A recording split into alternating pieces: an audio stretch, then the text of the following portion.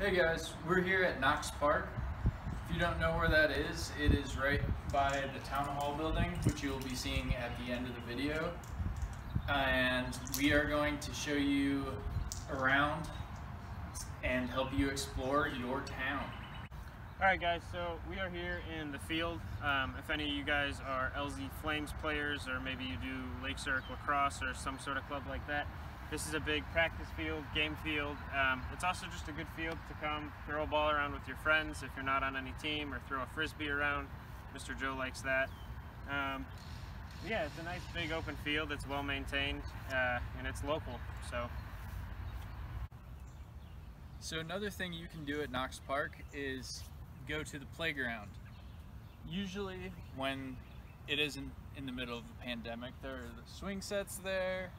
There's the little monkey bars. There's some more monkey bars over here, some slides. And it's just a good area to come and spend your time. Alright, so we are standing on the baseball field, obviously. So long as there's not a practice or a game going on, you guys can come here with your friends. There's a nice fence behind it so you're not throwing your balls or hitting your foul balls out.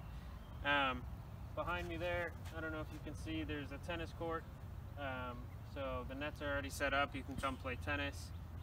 And surrounding all of this is nice big open fields. So if you want to kick a soccer ball around or play a game of dodgeball or whatever you want to do with your friends. So behind me is Town Hall, and that is where some of the representatives for our town work. And they also have a counseling center there if you want, or if you need, or yeah, if you need their services, really. So it's a good place for that kind of stuff, and it's also here at Knox Park.